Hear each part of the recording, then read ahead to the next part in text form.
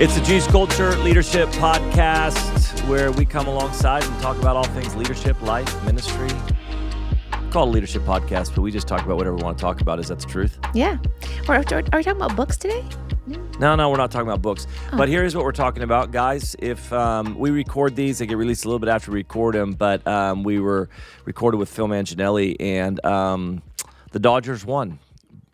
Yeah. Not in 7, like Phil said, though. They won in 5. Wow. And you wouldn't know this, but they dominated the Yankees. So that's not news to anybody but you. Is that what you were hoping for? No, not even close. I hate the Dodgers. Oh. I don't like the Yankees either, though. So it's the first time in my life that I've... Why would you... Here's what maybe you could help me understand. How does one dislike a team? Oh. Is it because of an athlete? Is it because of a coach? No, this is the joy of sports, Becky. I feel like But this podcast is I turning don't into like me the Dodgers. mentoring you in sports. Yeah. You said, well, you the reason why if you love why a team, don't you like the if Dodgers? you love a team, you hate somebody. What? That's how Why? it works in sports. If I love the Giants, I hate the Dodgers. If I love the Kings, I hate the Lakers. So because you the love the Lakers Giants- are our rivals. They're in our the Laker fans would disagree that they're our rivals, but they were, they stopped us in 2002 or whatever from getting a championship, and their fans are yelling at our fans. They're in our division. We're all competing for the same thing. But I don't understand. How could you not like a team from your state? That is what just... Because they're in our division. You just wouldn't understand this. Because they're in our division, and they're stopping us from getting what we want, and they're cocky while they're doing it, Becky. Can they not do that? Can we just not pit state against state? Like, that just feels... Becky, wrong. I can't right now. There's 4 basketball teams in California. There are 4? Yes. So you would, well, yes. The Lakers. And there's the Warriors. Yes. And there's 4 baseball teams. Oh, the Kings. No. There's 5. Wait, is that right? There's 5 baseball teams in California. No, the Kings are a basketball team. Listen, guys, listen, for everybody listening to this right now who knows sports, I apologize.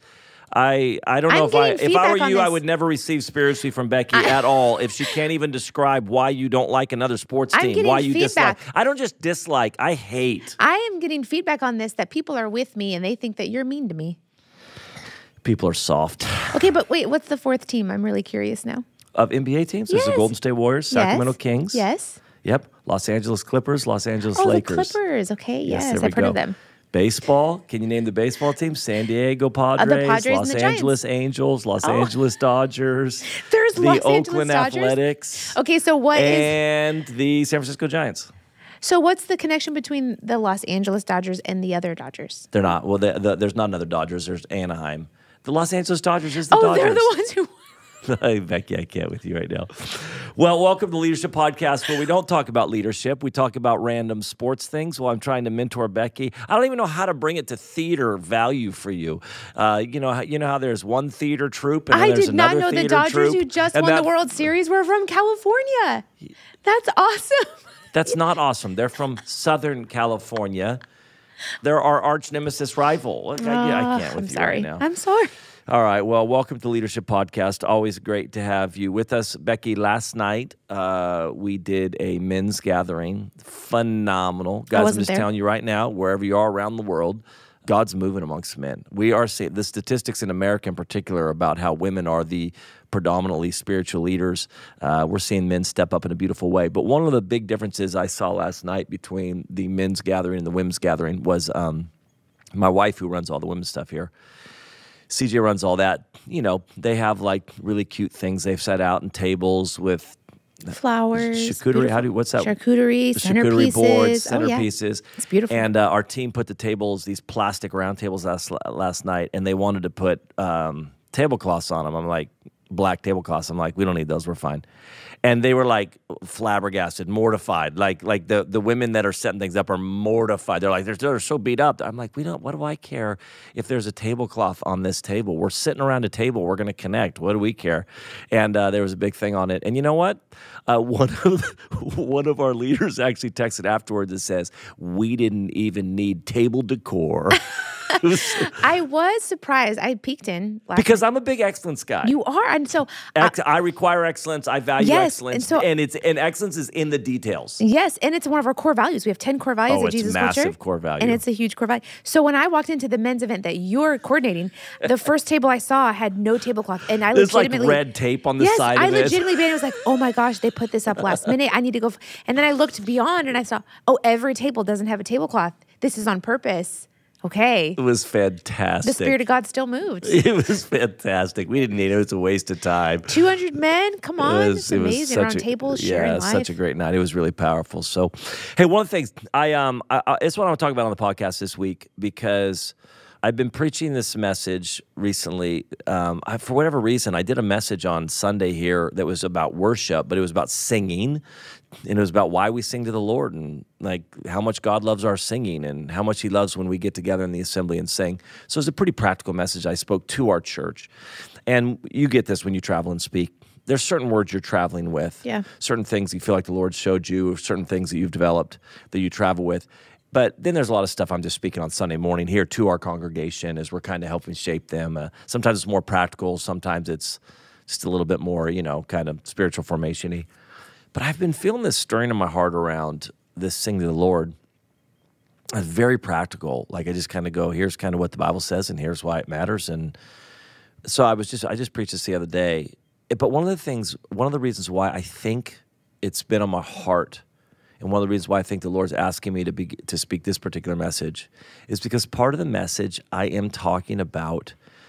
We have a tendency to kind of make everything about us, and even when it comes to worship. The singing worship.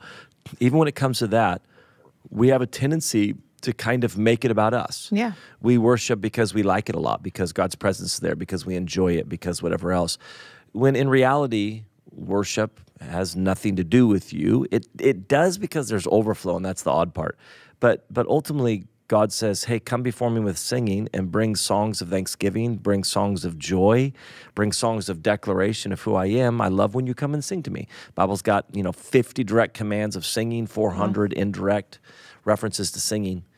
And I'm finding that when I'm speaking about this, even in our culture, so we have a very, what we would say is, and there's a lot of churches, Jesus Image and Upper Room and Bethel and that are very what we would call just presence-driven ministries. Like we value the presence above all else. That's what we desire. And so worship is a component of just that value for his presence. We want to honor him and we value his presence. But I'm finding some of this younger generation coming up and our age, worship is still kind of about us. Yeah. It's still kind of like, so when you say, well, how was worship? How was worship on Sunday? I'm going to give you a description of my experience of worship when I should be saying, I don't know, you have to ask God. It was for him. Not one person in that room was singing to me. Not one person in that room was singing to me. Yeah. We were all bringing a gift to God. I say all that to say, I actually think it's across the board for us that we have a tendency to make everything about us.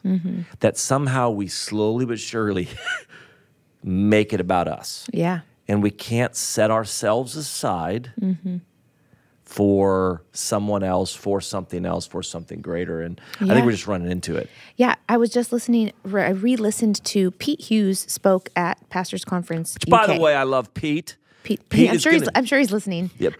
Pete's an avid JCLP listener.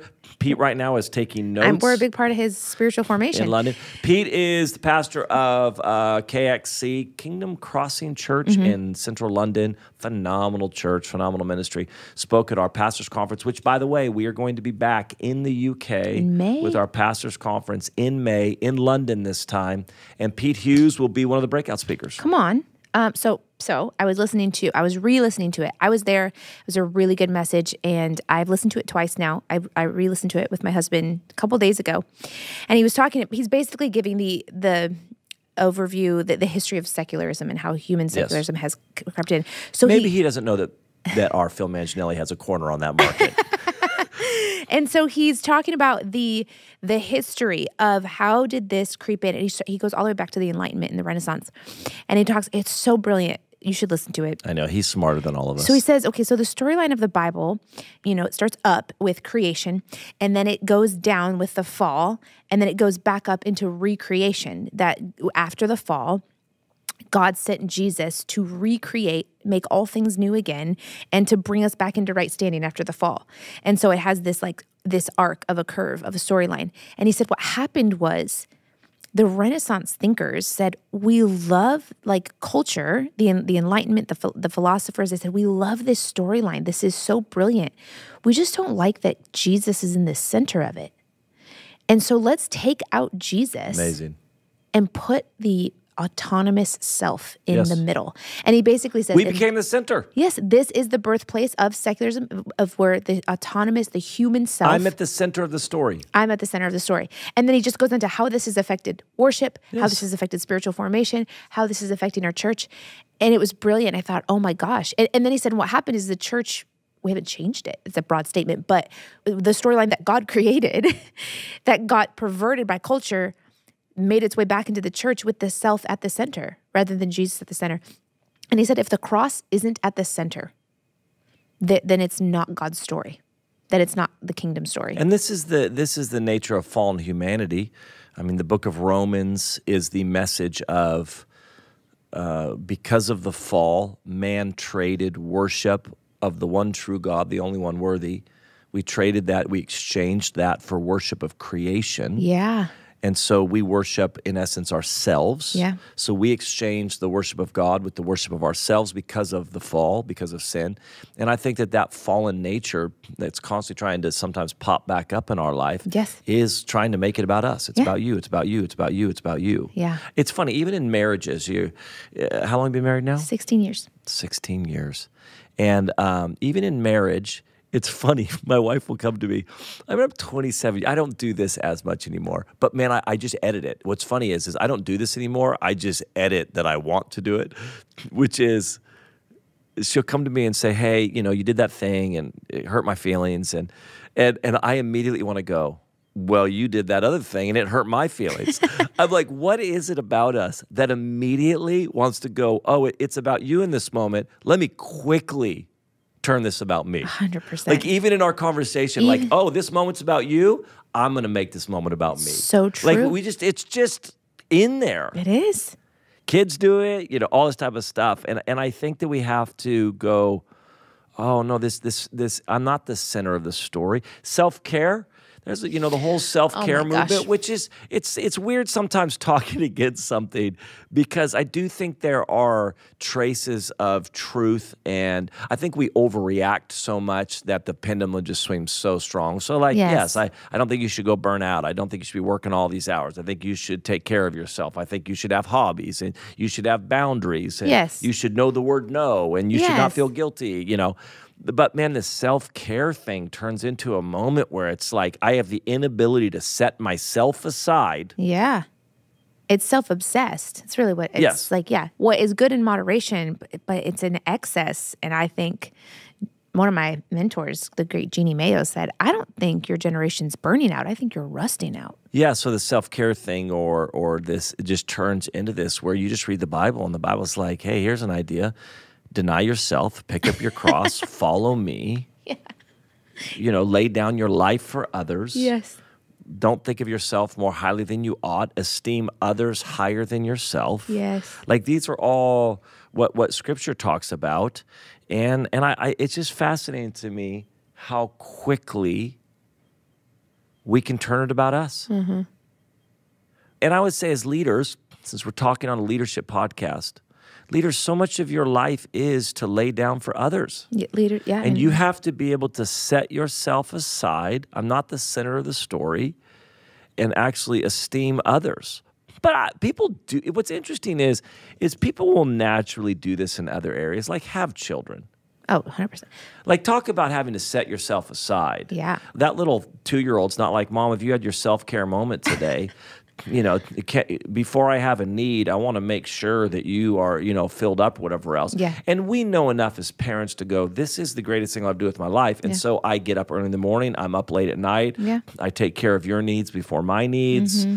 And we know how to set ourselves aside to lead. Listen, I'm talking to leaders right now, to lead, to set that thing. And I think that parenting is probably maybe the best example of it. Yeah, marriage and parenting, 100%. Yeah, marriage, you can still be the center and just kind of get mad at your spouse about it. It's hard to get mad at that little 3-month-old who's like, how selfish can you be? True.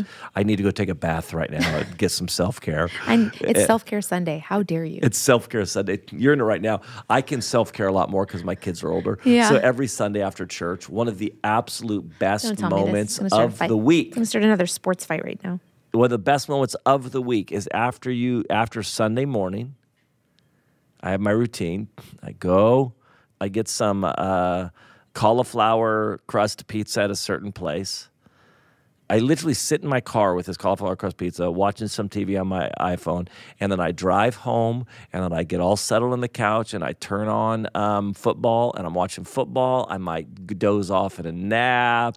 It's just an unbelievable, great, wonderful moment that you can't experience at all. In fact, I feel anger over there right now. Is that what that is? Yeah, pretty much. Pretty much. I am so far from even that. The problem is that you're years from that. 15 years. Yeah, I don't know if you're 15 years. There's a point where you could say, I know, because not too long, you tell your youngest to leave you alone. Like that is the great moment of freedom in a parent's life when you can say, leave me alone. Oh, that's amazing. Come back in an hour. That's funny. Yes. Maybe one day. But you're not there right now. That's not what your Sunday afternoons look like? No, it's not at all. No self-care going on. So this word that you've been giving to churches, I just think the Bible's consistently saying, listen, have a sober mind, be alert. Just pay attention. Pay attention in your life. Well, I would just say this. If you raise your hand to be a leader, welcome to laying your life down for others. 100%. So don't sign up to be a leader if you are not going to position your life to say, no, I am going to esteem others higher than myself. I'm not just going to take care of my needs. And I think as leaders, we also have to recognize, am I consistently making this about me? Is the storyline about me? You know, and I think it's a good heart check moment for anybody listening, because if we're honest, maybe many people get into leadership because they want it to be about them. Yes. Or they think you've been modeled. Enneagram 3s. You've been modeled that's what leadership is. That's what you think leadership is. It's about you being the most important in the room. And this is Maxwell's brilliant positional leadership, permissional leadership. He says the lowest level of leadership is you have the title. Yes. That was just such an eye-opener when I learned that. I'm like, oh my gosh, that's the way to go. You'd have the title. You'd fought so long to get that title, Becky. You'd worked so hard to get that title, and then welcome to the lowest Maxwell level. Comes along and pop. Yeah, welcome to the lowest balloon. level, and it's kingdom. You know, it's that we've talked about the sideways pyramid. It's not the triangle with the leader at the top. It's the one on the side where the leader going first, and giving room for people to excel, to go further than you. Oh my gosh. True leadership, I think, honestly, is when you genuinely desire that the people you're leading go further than you. Yes. And that's really hard. Yeah. That's really hard to mean it. And I don't have a clear, I'm not going to get on here as a psychologist to give you a definition of narcissism, but we have been around what feels like narcissistic tendencies in people where they are always either the hero or the victim. Yeah. It's like every time I interact with you, you're either the hero in this story or you're the victim in this story, Yeah. but it all centers back to you. Yeah.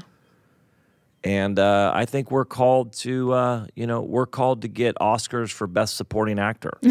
Yeah. And not everything we do am I the hero or the victim. And just consistently guarding ourselves, checking our hearts around this thing, and just like, guys, as crazy as it is, my wife, who I love with everything in me, who I have committed my life to, who I am looking forward to getting old with, she'll come to me and I still want to make it about me. 100%. This is the one person I'm very clear that I'm to lay my life down for her, right? Yeah. This is the one person that it's not unclear to me that I need to lay my life down and sacrifice and do what Jesus did for his bride. And I still want to make it about me in our interactions. Yeah. So I just think we have to, the minute we're aware of it, we can go, oh, no, I'm not going to let that thing pop up. So making it about you, it's going to affect how you engage in worship. Yes. It's going to affect how you lead people. It's going to affect your ability to celebrate others, which we were talking about this in our staff meeting the other day, that, man, we're called to be people who celebrate others, who cheer them on. But you can't do that if you're consistently thinking about your need, your breakthrough, your desire. Where am I? Yeah. And this is the stuff that really, I think that the birthplace of that envy and comparison, jealousy, bitterness, and all this stuff that produces strife in teams and in communities is really when you are selfless, when you are not thinking about yourself and preferring others, no room for any of that. Yeah. Then someone else gets a breakthrough, someone else gets a promotion, someone else gets noticed, and you're just happy. You're happy that they are. You're happy for them. Yeah. I love it. I love it. I love Paul's words when they write to him. They're like, "Hey, people are preaching Christ, with bad motive." Yeah, totally. Ooh, that's honestly probably transparently one of the hardest verses in the Bible for me because I'm a 1, and I am so obsessed with people's motives. It's right and wrong. And so when Paul goes, I have read that. I have every translation, every commentary. Like, surely he doesn't actually mean. He's like, that's all right as long as Christ is being preached. Ugh. I struggle. I'm like, no, it's not. It's about how he's being preached or your motive. And Paul legitimately goes, no, it's not. Yeah. It's really not. It's incredible. Oh, so good. Well, listen, as we wrap up today, I want to tell you that I'm wearing right now, you can't see it because it's audio, but the JCSL, our Jesus Culture School of Leadership, which is really just another extension of our heart to help equip, encourage, strengthen, and connect leaders. And it's completely online. The spring session opens up. They're taking applications for the spring session now. It's 4 months online, 2 mornings a week, and then a little bit more.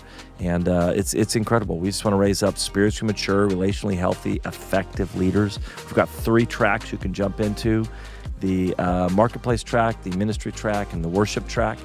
And just amazing what God's doing. We got students from all over the world that join us. So if you're interested in growing more in your leadership, diving in with a community of leaders that are currently leading and wanting to go deeper, we'd love to have you check it out. So anyways, all right, well, like us, star us, comment on us, all that type of stuff. I'm going to go watch some sports.